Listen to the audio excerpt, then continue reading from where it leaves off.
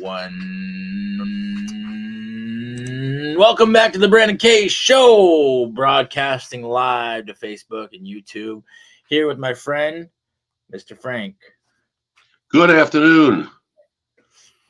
Mr. Frank, we were on here just a few days ago talking about dealing with depression, which was a good one. We had tips and tricks for dealing with depression right here. You can go watch that episode for more talk about that. And the conversation pretty quickly turned into talking about dealing with obsession, because obsession and depression are pretty tied together. If you have an obsession, you might get depressed. If you have depression, you might be obsessing about something. So the tools are very much linked. When we start to talk about obsession in an unhealthy way, what is an obsession in an unhealthy way? I have definitions here. Before that, I'm going to say Brandon K Show is brought to you by Giftiply. Eco-friendly wrapping paper for charity. 33% goes to charity of these great causes like Give Kids the World.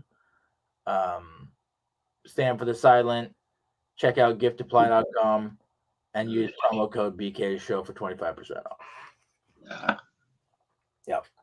But now we get to try to help people who deal with obsession. And Frank and I were talking before, and he's like, okay, what do you mean by obsession? And so I said, what do I mean by obsession? And I went and I looked up obsession in the dictionary, and it says, what is obsession? The state of being obsessed with someone or something. Okay, so then you have to go, what does obsessed mean? Obsessed means to preoccupy or fill the mind of someone or something continually, intrusively, and to a troubling extent. So to have our mind preoccupied by something we don't want it to be preoccupied with, or preoccupied with, or constantly worrying about something. Yeah, it's the constantly, right? That's the words that in red there. Yeah, we could say repeatedly. We could, Right. because someone gets thrown off on, constantly means all day, every day, but repeatedly would be, too much. So you could forget for a second because like you fall down or something, but the thing is, it's going to repeat, isn't it? It's just going to come right back. Like I can talk about, we call our addictions obsessions for one, but I also had these, growing up, I always had these obsessions over women, throughout each grade of my life. It was like, I like that one. I know guys like girls in general, and they're like, oh, I like, we're always in a state of finding which girl we like and liking them and thinking about them. But like for me, it was like always one girl. And then it's like no other girls matter. You just like get hyper focused on like one girl, Did you ever go through that, Frank? Yeah. I wouldn't say so often, but definitely at times there was only one girl. Yeah, no question. There was only one girl in the world at times. So, it's a crush, but they could also call it an infatuation. Right. And I remember I hung something up on my wall in high school from a magazine. It said, "Are you attracted or are you obsessed?" It was from like one of these teen magazines. And it was like just having knowledge of like, do you just like this person and want to spend time with them, or are you obsessed and have an unhealthy infatuation, Dude. So an infatuation is an intense but short-lived passion or admiration for someone or something. Okay. Which is interesting because it's just like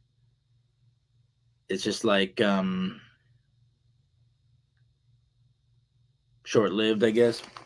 Short-lived is definitely the word in red there, right? Yeah. But we're gonna start getting into the advice about what I've found to help me. I had it was one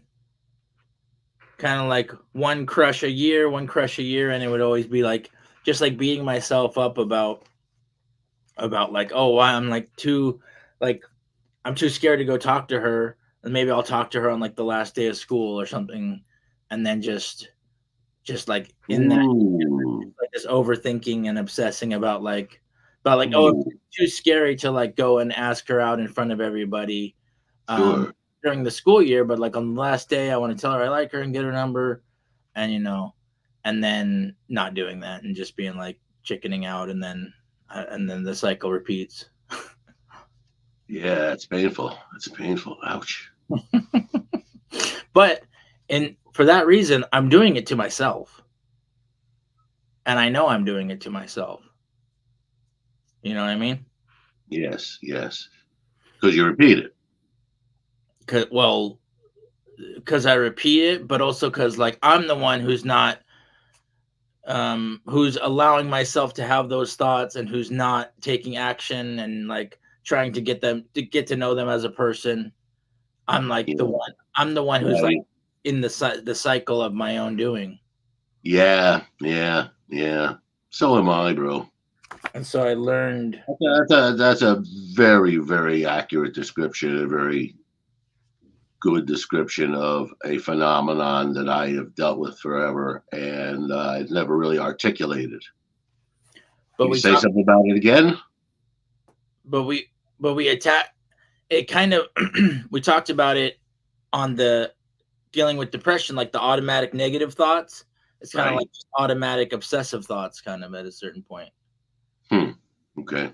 And so Yeah. our Frank and I's number one thing when I read him this list, our number one thing was mindfulness. So Bing.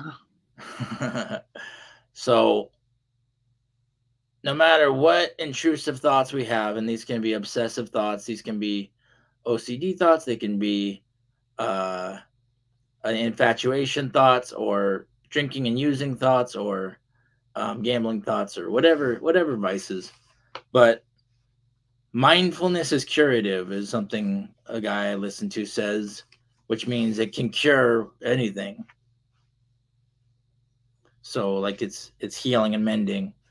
Mindfulness, if we're doing something to ourselves, if our mind is doing something to us and we're at the mercy of our mind, we have control over our mind at the end of the day. And unless we're completely insane. Well, we have some. We can sort of get better at it, Mm-hmm. but it's kind of limited too. It's like a process. It's like if I were obsessing all day every day, or 70% of the day, when I start to be mindful of it, it might only go down to 65%. But Yeah. it's not going to be like oh, all of a sudden I can cure myself instantly. But Right. Right. Right. but as far as being mindful of something, the more I'm mindful of something, the easier it gets, the less I notice that the obsessive thoughts can creep in. Spot on. That's. I mean. That's. I think that's like the very like backbone of the mindfulness thing is to relieve yourself of some kind of problem because well you're catching for it. You have like a strainer up and you're like catching for something, and then when you find it in there, well look, you have a new tool, you have some mastery you didn't have before. Yeah, You have some capability you didn't have before, so it's a great thing. yeah. You had some advice about how to be mindful. Well, it's funny when it comes to obsession. a I would I haven't had it in a long time, but I have had it. And there was a time when I was obsessed about a woman, and I could say I probably thought of her several hundred times per day for some time. And if I had known that it was that many times, and if I had known like what percentage of the day I was spending on it, and if I had to review the reports, like I was like a budget administrator, okay, and the expense reports came in and it said you have been spending like 47% of your waking hours on this, and you've had 1,137 incidents this month, then I think I would be forced to look at that and say I've detected a problem here in my administrative capacity. Sure. Yeah, that's being mindful. That's looking at it from an outside perspective, looking at it from the boss's perspective Right. instead of the employee's perspective. Dig. Right. Right. And so then I think it gives you some power over it, because then you get to say, instead of it choosing 47%, I'm going to pick the number now. Hmm. Was it some form of an awakening for you to realize that you were obsessing, or did you know you were obsessing as you were in it? No, realize it later. Right, right.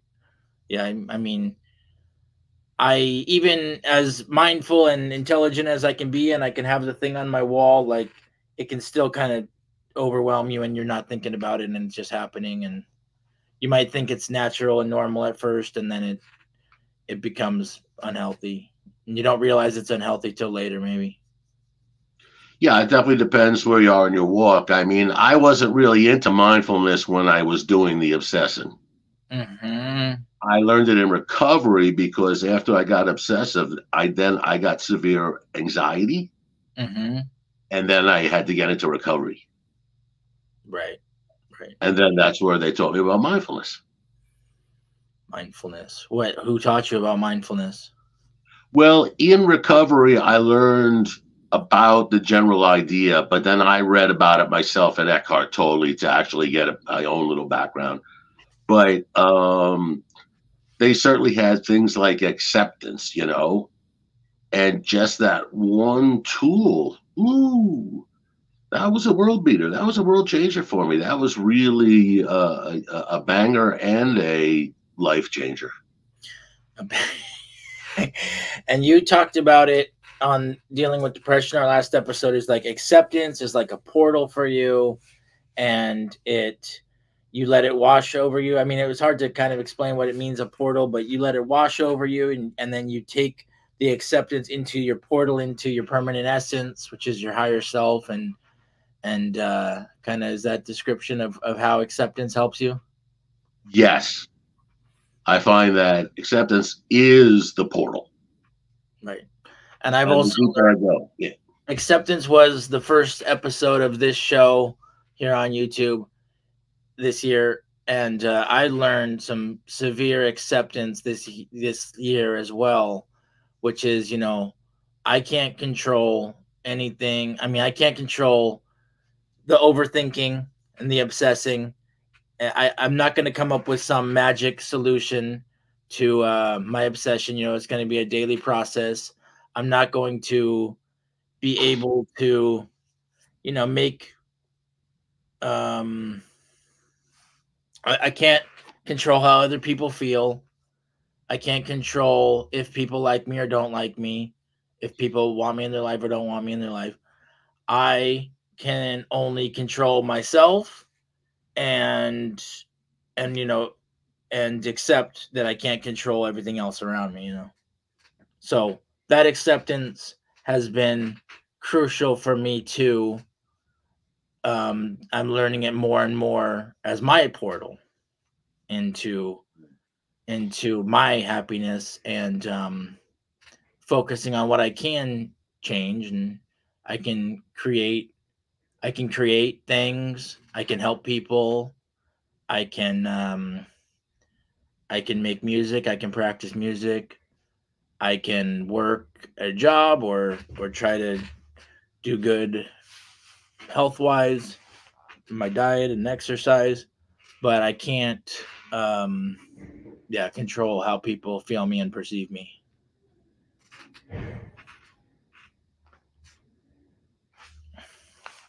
So I also got another one which we talked about, not even about upset, not even about women or anything else, but a lot of us can get obsessive on what other people think. And so I my advice on that is simple, easy. What other people think, none of my business. It doesn't affect me. I don't have to take it personal. I don't have to assume what other people are thinking. So the all those together are what they're Yeah. thinking. None of my business. Yeah, especially when you say, I don't need to think. What are they thinking? I Like, I got. don't need to answer the question. I can let the mind put that up as a lazy question, and I can just not answer it. Mm, And when you were saying it, it felt very liberating. When you were saying it, you were like, right, don't even answer the question. Let the mind worry about it. I'm not worried about let the it. These mind. people have enough to worry about today, and I have enough to worry about today. And let's not add to it. Let's go about our business.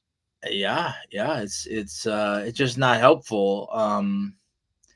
We have to have enough trust in ourselves that we come across as a nice normal person, and beyond that, there's I can't control what other people think of me. So Yeah, right. We got some sense of how to stay out of the hoosegow because we're not doing disorderly conduct. Right? There's some sense of it.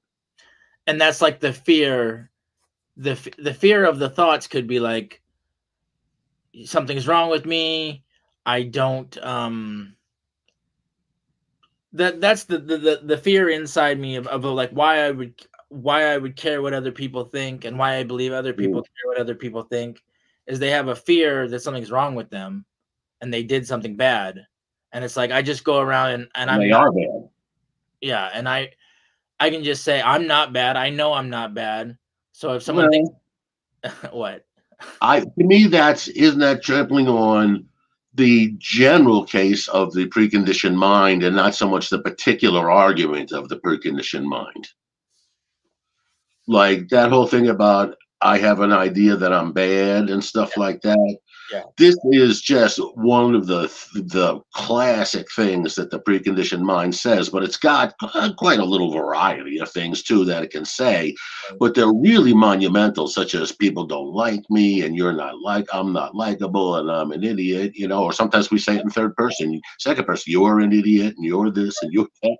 I've heard dozens and hundreds of people just be like, they think they sound like an idiot. They think they said something idiotic, and they're worried that someone perceived that they said something idiotic, and then That's it's kind of like, for me, I'm just like, hey, I might say something idiotic every now and then, but I don't really care what you think anyways. Well, but the preconditioned mind is liable to give us an erroneous like valuation of that, okay? And it's going to come up with it and say, I made an idiot out of myself. And you really might not have. Now, if you did, it's no longer a mistake if you learn from it and you realize, oh, I made an idiot by there. So, is there something I can learn from it? Should I have not said this? Should I have not said? If you learn from it, it's no longer a mistake, Yeah. you know? Yeah. Always. Yeah. I wouldn't put up a block so much as to not analyze my behavior, but I'm going Right. to analyze my behavior to such an extent that I have to shut it down. I have to shut 90% of it down, or else I overthink and obsess. Yeah, but I think in the general case, it's like, I don't even want to know what they're thinking. Good Lord, I've got enough on my mind. You know what I mean? I let it go. The preconditioned mind is all concerned about that because the preconditioned mind is largely composed of like the disapproval of the primary caregivers. Mhm. So it says, "Oh, care a lot about if mommy is pleased. Care a lot about if daddy is pleased. It wants you to care a lot about whether other people are pleased." Yeah, and it's like if someone insults you, you feel like it's like your parents insulted you, and you go back to like that wound from the caregiver. I mean, I could see how that all ties together. I mean, that's psychology and everything, but I mean, just from my personal experience, it does feel like I had some wounds from early life and they get reawakened. And it's kind of like someone insults you and you go back to how you felt when you were a kid or something. So for that Like reason, that. it's my personal experience. Sure. Well, the idea is to try not to identify with it. Why? Because it's the preconditioned mind. It's not the current you choosing to think about this. It's really somebody else's ideas about you that were burnished into your head and they recur for the rest of your life. So the idea is not to identify with it because unrecognized, we identify with it. And in identifying with it, we relive the pain, that primordial pain. It's awful pain. I do it all the time. It's awful. Yeah, no, I mean, I think it's how we're wired, and you can do a lot of work on yourself, and you're still gonna have you might still be wired that same way because we're human. That's what being a human, how we're wired. I mean, Yeah, it's a preconditioning. So it's a hardwire, I think. But the idea is we have something. We have mindfulness, we have mindfulness. and we say that's the preconditioned mind talking. And if it is the preconditioned mind talking, why don't I opt not to identify with it? I'm not going to fight against it. I'm not going to try to stop it from having some thought waft through my head. Well, why don't I say that's not me? That's really the voice of my primary caregivers, and let it rest in peace. Let it be. Rest in peace. Yeah, I that's where I give myself care and compassion, and just say I'm a good person. I mean well. I'm doing my best. Um, I am smart. Even if I said something dumb, I am still smart. Just like little reminders, little affirmations of how I make sure that I treat myself with care and compassion, so I don't let all those mean, preconditioned, intrusive thoughts take over. Right. And then, It's a lot we've had to put up with. It's a lot we've had to put up with those thoughts. oh yeah, I'm like my own biggest enemy. It's a pain in the ass. Those thoughts, really. So as it attaches to obsession or the inner voice, my advice is, that I found, because I have had success in not obsessing at times, and currently, and it says, don't feed the beast. So the thoughts are going to come. This is just another word for mindfulness, but it's just the thoughts are going to come, and it's going to want to start chewing on something, and taking time out of your day to sit there and obsess on something and strategize something, but or feel something. So when it comes to like an infatuation, you might want to sit there and listen to sad music or happy music, and it's like I can choose whether I do that or not. So as for feeding the beast, feeding the infatuation, it's just like you can avoid the music, you can avoid seeing the person if they're not a good person to be around. You can avoid talking about the person to others, and you can avoid plotting how to get with the person, or trying Amen, brother. trying to Yes. control trying to control the situation. Or And could we say, if it's bad enough, and I've been there where it is, to even think in advance, what other things do I want to think about? I want to think about the Vegas Golden Knights for 10% of today. mm-hmm. And I want to think about my shopping list for 5% today. And I want to think about a Beatles song. I'm going to play 3 Beatles songs today so that I spend 12 minutes with the Beatles today. And suppose I said I'm going to refuse to obsess all day. I'm going to make absolute certain, just as an act of my will, to think of other things today in addition, so that I crowd out the obsession a little bit by putting things in to fight against it. And this is some of the best advice that you can be told. I've been in obsession and been told this advice, and it's hard to get to it, and Right. similar to what you're saying now. but because it takes, you can only do it a little bit at a time sometimes. But yeah, it's Right. best advice is to just focus on your own goals, your own life, and find something good in your own life, and just focus on your work and your gym and you know um your Really nice. creative outlet is huge for me. So yeah, I had a mentor tell me focus on the positive and the negative will disappear. It's good to crowd it out. Is what I think. I think it really is valuable. To it was one time I heard that something was, if you want to feel normal, act normal. If you want to feel normal, go throughout your day making all these little decisions that are for yourself and for your authentic self and what you want in life, and to say, if obsession is creeping in, just say that doesn't serve me in this moment. Maybe I can redirect moment by moment. Right. Moment by moment. After you do it 50 billion times, it becomes easier to 50 billion the first time.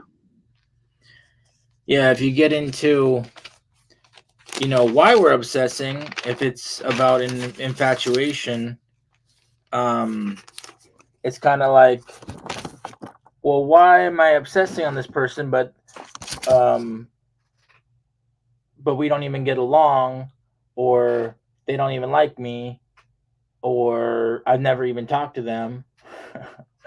So it's like the question is the shared values and goals. Do they have shared values and goals? Until you talk to that person, get to know them for quite a while, you don't really know if you guys have shared values and goals. Right. And so the obsession is all just an illusion. Did you know the person you were obsessed with? Had you talked to them? I had obsessions, like I mentioned, with girls in school. I never talked to them once. Wow. No, the only really bad obsession I had was with a woman that, we had dated for a few months, Mm-hmm, mm-hmm, mm-hmm. and then she kicked me through the uprights like a field goal. Oh, it was like a rejection, like a dumping. Dump Dump. dump truck. Yes, heavy duty dump truck. Yeah, yeah. And then how long did it last? If you're It's even too embarrassing to admit. Let's just say I was definitely obsessed for a long time. Yeah, I hear you, and I know many people like this, and many guys like this, and even a couple girls like this. Hmm. I don't know many girls, but I know. I think I remember girls get obsessed on guys too. Right. Yeah, you had that lady on, what was her name? Mary? Not Mary. Mary? Yeah, yeah, yeah. I think we had a guest on the show who talked about, hey, it's still going, or it lasted a while, So yeah. Yeah, yeah. Um. So yeah, it's when it comes to obsessing, it's kind of like obsessing on some outcome I can't control, and when I'm doing that, I'm only hurting myself. And so I have to remind myself of that. It's an illusion of control, overthinking, strategizing, obsessing. It's a illusion of control because um, I can I can only it's not it's a fantasy and an illusion. It's not reality. So I need to ground myself in reality. That's advice for myself. Right. So like that's the opposite of acceptance. It's like if we get dumped, and I've been dumped recently, it's like it's like reality is okay, I'm dumped. That's it. I just have to accept that, you know. And it's like as much as if you wanted to try to fix it or whatever, it's like I'm dumped, you know, until I'm not dumped. So that relates to what you were saying about, acceptance. Like, did you find did you find acceptance with your obsession? Eventually, Yeah. but it was only after I got into recovery, and went into intensive outpatient, and really took recovery like very seriously, because I had my anxiety had gotten so bad that it was quite debilitating. I can say it's a beautiful, freeing feeling when you've had an obsession or an addiction for many years, and then it just lifts, and you're like, oh, I don't think that way anymore. It's a very freeing, liberating moment. Big time. Even to say, I obsess, I think about this person once a week instead of 100 times a day. You know what I mean? Right, that's right. That's a big improvement. Mm-hmm. So that is what's on the other side of recovery, of mindfulness, is that, and part of it is time heals all wounds. And I'm not going to be obsessed on the girl I was obsessed with in high school, because that was 20 years ago. One hopes. Yeah, yeah. My obsession in high school lasted too long, Is it? but it was just like,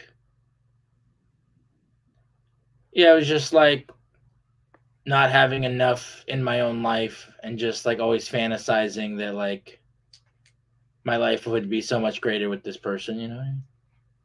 Yeah, but I identifying with the ego, right? The ego has that thought, that's not you. That's your ego's thought, and you're identifying with it because why not? Your parents told you it was true. It must be true. Say more. Ah, what was the exact phrase again? Well, I was saying it's like a fantasy that like your life would be better with like a certain person or a certain thing in your life, but then you Okay. said that was the ego. So like, which part of that is the ego? Like, The the grass is greener part, where, oh, sure, everything will be perfect once this one thing is fixed, then nothing else, then everything else will be solved. But if we have a problem creating mind, no, as soon as we think we quote unquote solve a certain problem, it'll be another problem, another problem, another problem.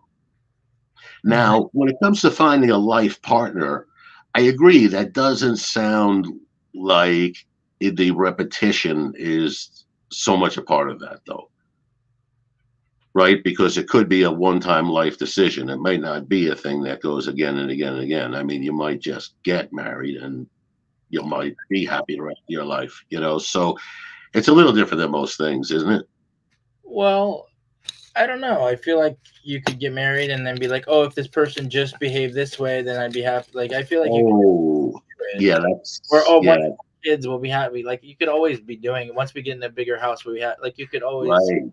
be If you calm. have a problem creating mind that you identify with, yeah, you'll just find another problem. There's no doubt in my mind that the woman I didn't marry would have found endless problems with me, sir. There would have been a list that would been growing faster over the years, not slower. I think that's when you get into this concept of like happily ever after, and like the fantasy is like, oh, once I get everything in place and I have the right girl and I have the right house, everything will be good. But like the true to me, and I've had girlfriends and I've had places, and I've gotten things that I wanted to get, but it's kind of like you get on the other side of it, and it's really just living and accepting reality is going to be where you find happiness, not in getting the thing, not getting the outward thing. Generally, no, but I know some people who are very wonderfully happily married. And Sure. oh, sure, they're the, minority cases. No, well, I But mean, it really did turn out wonderfully in some cases. I mean, you must say they're bringing great happiness to each other's lives. I mean, oh yeah, well, that's not my point. My point is that yeah, they're in a state of acceptance and gratitude, and that and we as single men can also be in a state of acceptance and gratitude. Absolutely. We have. Absolutely. Even much more so we can be if we want to. It's it's not about the partnership or who they're with. It's about the attitude that comes with it, and for them that helps them be grateful and accepting. And Right. but that's not what you don't need to have the outside thing No. to have the happiness. No. The Bhagavad Gita, which goes back like 4,000 years, 4,500 years, somewhere like that, or no, less than that. But any case, um, supposedly I've been taught that one of the main lessons is not like identifying with the fruits of our labors. Right.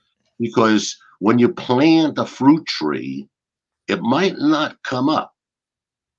All you can do is plant, till the soil well and plant it well and water it well and tend it well, but you can't make a fruit come out.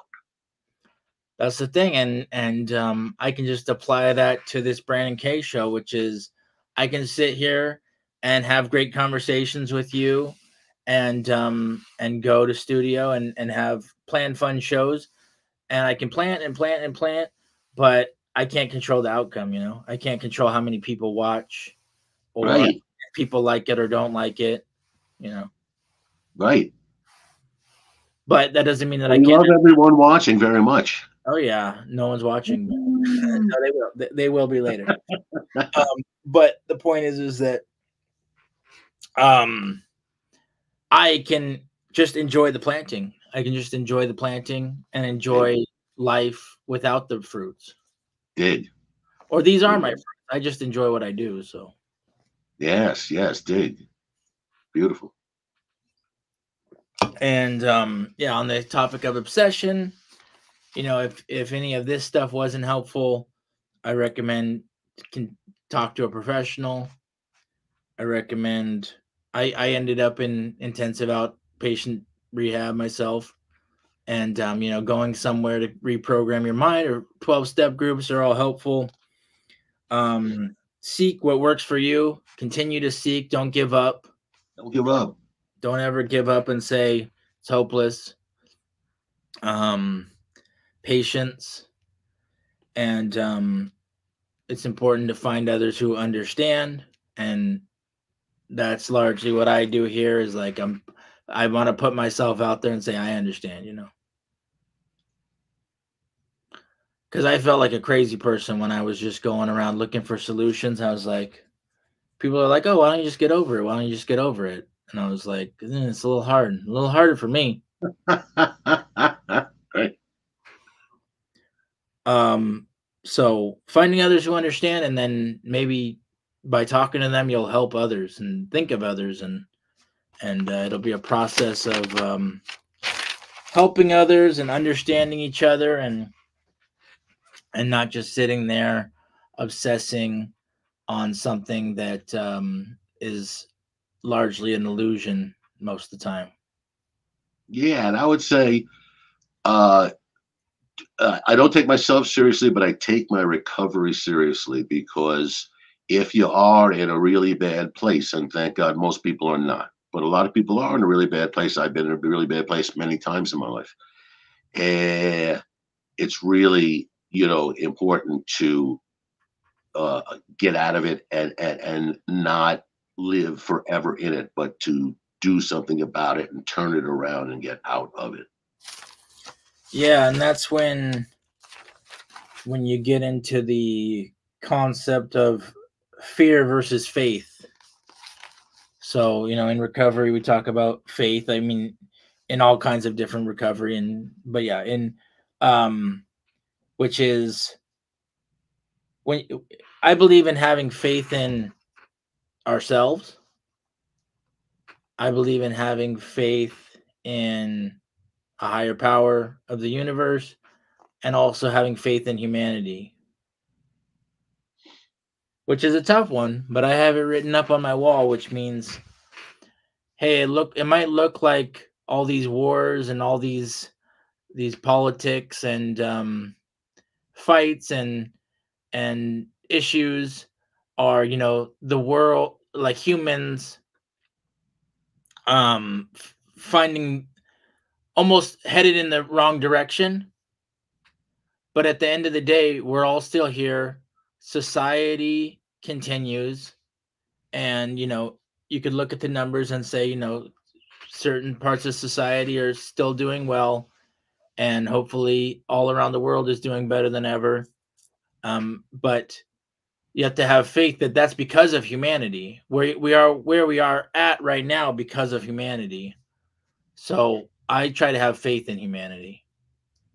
It would be great. I mean, if humanity would come to a higher plane, like on Star Trek, where everybody, just uh, uh, no longer competes against one another, and there's, I mean, they don't need to fight against one another to survive. There's a super abundance of goods and services, Yeah. and like everybody is able to live in peace because nobody has any needs that they need to, trample on somebody else's, person for.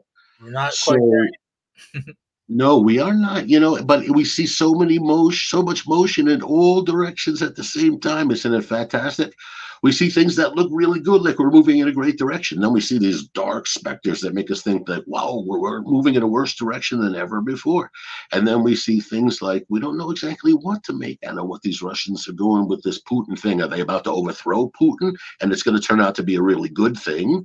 Or is Putin going to get 100 times worse and make the whole thing 100 times worse? We're like, we don't even know any of these things, And maybe it's unknowable. Maybe nobody knows. Maybe it's still just being worked out. Of course. So I mean, I'm less, I'm less faithful because I don't know. It doesn't have to end, in a way where the Earth story goes well or the humans on Earth story goes well. It doesn't necessarily, it seems to me, according to the laws of the universe, have to end well. it does not have to end well, but we kind of just have to accept whatever happens. Right. And And that I do. And it's well in the sense to me of outside of the game that we're in, outside of the virtual reality headset we're wearing. Yeah, it's all good. Everything evens out. You know what I mean? If I hit somebody, I was only hitting myself. It was only me hitting me. It's all even in the end. right. Well, yeah, for the faith in humanity thing, it's just kind of like I can't predict the future, obviously, but just based on where we are now and based on the fact that I was able to be born into a certain society and we hadn't killed ourselves and destroyed ourselves yet, we Yeah, have to have some faith that that we can stay on that track. I hope so, brother. Man, I know I hope so. Because I'm sure there's been close calls in the past. There's been Oh, hell yes. close calls all the time, and It always seems like it's hanging by a thread, it always no matter feels what generation. so you can get tied up on that. If we're talking about society, that it always feels like we're hanging by a thread. But I was talking about faith in humanity, which is it always seems like we're hanging by a thread, but we never fall off the edge. Like the whole, we're not destroyed yet as Yeah, a whole. we're And hanging tough. and there's people who are maybe living in war circumstances, and we pray for them and hope that they find their solutions and grow and get into you know I'm not saying that. I mean, I know that I'm blessed and privileged to be in America, be born in America, and ever had to have left America. So, but even so, I have faith in humanity around the globe, not just in America. Right. Well, it's been a long road. We've had this civilization for about 6,000 years going on now, and we've got cell phones now. We got smartphones now. Are you kidding? I mean, one smartphone is better than 5,000 Egyptian pyramids, if you ask me. And we've come a long way. It's a beautiful story. It's an interesting and beautiful story. And full recovery into total Star Trek utopia Yeah, is not impossible. not impossible, sir. No, sir. Based on the fact that We have we have smartphones, we have technology, we have communication and connection with each other. We have the spiritual tools, we have enlightened people. It's just all that has to happen is a spreading a spreading of knowledge and resources. And we have all the resources that every person on earth could sit there and be happy and content. So we're not at a deficit in any way. Our only problem is ourselves and our ego. Yeah. Hey, let me tell you a small known fact. I think under publicized fact that the U.S. has a debt of about $30 trillion, the government, but the U.S. households have a net worth of about $150 trillion. So if Mm-hmm. anybody wants to look at the debt 30 trillion, realize the households have a net worth of 150 trillion, 5 times as much. Mm-hmm. So don't let anybody tell you that there's some sort of hole, that's sucking wound in the middle and everybody's dying and everything. No, per capita GDP is higher than it ever was. And this debt situation is a complicated situation, but nevertheless, don't think there's not a lot more net worth hanging out against that debt. There is. Yeah. So we were talking about fear versus faith. There's no point in just sitting there in fear. So I believe that faith is what gets us through, and that whole conversation was faith in humanity, and then it's a faith in a higher faith in the universe, whatever that means to you, and then faith in ourselves, which is I like this thing I learned, in therapy circles about like you got a baby bird on a branch, you got a mama bird and a baby bird, and the mama bird has to push the baby bird off at some point to go fly, and that bird has to have faith in itself that I forget I forget what I'm trying to say right now, but the idea is that the bird has to have faith in itself to fly, and I that's mean, and we need to be like the bird. That's the point of the thing is that I need to have faith in myself that if you push me out into any situation, I can still fly and not be afraid. because I have the permanent essence. I I have I got this far. consciousness, and my consciousness has understanding.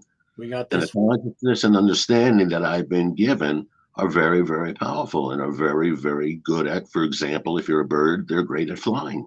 Yeah, and on the topic of obsession, um, you might think it's the end of the world. Let's say it's a job. I had a guy on the show talking about he was obsessing over getting a job.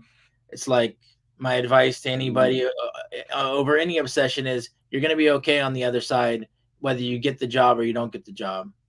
Have faith in Big one. yourself. Have faith in and whether you get the girl or you don't get the girl. You're going to have faith in yourself, and you're going to be okay on the other side. Totally. I was unemployed when I met you, and I was very kind of surly when anybody would ask me about job hunt. I'd say, yeah, job hunt, whatever. And, because I was like, I definitely don't want to, every time I see everybody, like, how's the job hunt? And then sit there and get all miserable about it because I haven't gotten a job yet, and blah, blah, blah. You know what I mean? I wanted to be like, minimize that whole thing. Yeah. Yeah. I mean, we gotta. Of course, it's just not healthy to just Yeah, obsess. I already know I didn't get a job offer yet. I don't need to sit there and just relive and relive and relive and pre-live it, right? So I say fear is the enemy and negativity is the enemy, and that's how I see it. I'll keep banging that drum. Dig, dig, brother. Someone came on here to compliment me, so I want to throw that up there. Brandon, wanted to tell you when I was watching Roger's interview that you were looking great. So thankful for you and all the difference you are making. Well, you are much appreciated. I think that's Brandy. And thank you for saying that. Not everybody is as kind as you, Brandy.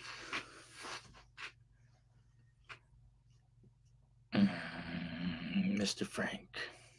Yes, sir. Any final thoughts on obsession?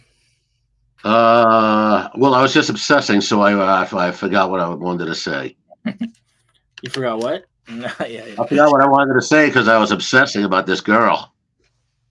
Yeah. This girl, Brandy. Well, no, a mythical girl. Oh, I was just trying to make a joke there. yeah, yeah, yeah. No, I hear you. Um, Right. no, no, no. Hey, it happens where our minds can drift, and we got to just pull them back into reality, and pull them back into you know, I have a desire to inspire, Frank. Yeah, baby. That means I share my story to try to help other people. Well, it's beautiful. I tell you, a lot of times when I'm watching your show, I feel a release. I feel a release of tension. I feel a release of fear. I feel a release of regrets. And this is great. This is exactly what I want to be doing. Is feeling a nice, beautiful release. I'm so grateful to have you on my show. You add a lot to me in my life. This will make sense to you. I see the Brandon K show as a portal. Tig. So, whatever that means to you, I feel like I get to start connecting to my higher power when I'm making my show. So, Beautiful, beautiful. my show is me connecting with the people I care about, yourself and others. So I mean, obviously that's going to be a portal, you know. Right. So with that, we'll keep it short today. And I will say we're in the middle of dealing with week. We did dealing with addiction and alcoholism, dealing with anxiety, dealing with depression with Frank, which is another spot that we went and talked about obsession. We got into a really great conversation there. There's a 3-minute preview. Click on that. That'll hit you to the live stream. Dealing with grief and anger with Michelle. We did dealing with a inner voice and identity with Franklin, and dealing with major life changes with Roger yesterday. Oh yeah, and dealing with life lessons with Nick. So dealing with week has gone 2 weeks. I definitely like to talk about these deeper issues, and we'll be back tomorrow with dealing with rejection with my cousin Patrick. We're gonna do a dealing with suicidal thoughts with a friend. Mm. Yeah, that'll be a good one. Did you struggle with suicidal thoughts, Frank? No, but in the worst of moments in my whole life, yeah, I felt them a couple of times, and yeah, ooh, that's hard time. That is hard time, brother. I deal with them all the time, Do you? but it's just again the shoot they just can go through and I don't have to pay attention to them, you know. Good, good, good, good. Gosh, I'm sorry to hear that, brother. I did not know that. I'm so sorry. They're just thoughts. They're Right. just thoughts, but I have a very chaotic mind, and I'll talk about, you know, accepting all that, and you know, some people get closer to others. I never attempted to off myself. I just have the thoughts, you know, and some of us Mhm. just have the thoughts. Sure, sure. But yeah, and then I got a friend who might come on and talk about trauma. I got one. We're gonna talk about trauma and withdrawal. So yeah, I got more, so many episodes, and I hope people are finding them. And thank you for joining me, my friend. Thank you, BK. We'll have you on in a little while, and at the latest, we'll have you on to talk about the music you've been making, the music we've been making together. Making together. Yes, brother. I love it. And I know you've been so busy making shows, and just because I send you something doesn't mean you have to do it right away. You'll do it when you get to it, not before, and that's perfectly cool, brother. Yeah, when I'm at my bar, I'm asking people. I work security at a bar. Someone showed me what is this app? It's is it BandLab? BandLab. So whatever you send me, I can then put it into BandLab, put a microphone in, and then sing or rap over it. But yeah, Frank makes the beats and the music, and then you send it to me, and then I just got to put it into BandLab and then create from there. Cool. All right. Thank you for joining me, my friend. Yes, sir. I'm gonna see you next time. And